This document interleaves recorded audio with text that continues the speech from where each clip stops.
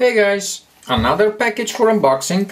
This time it's a NVMe SSD, ADATA XPG Gammix S5.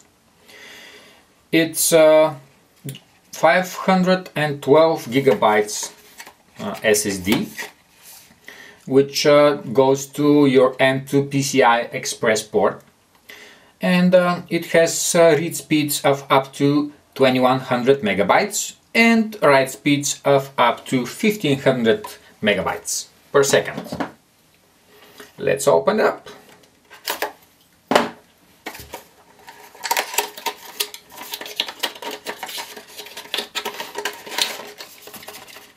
Nothing else in the box.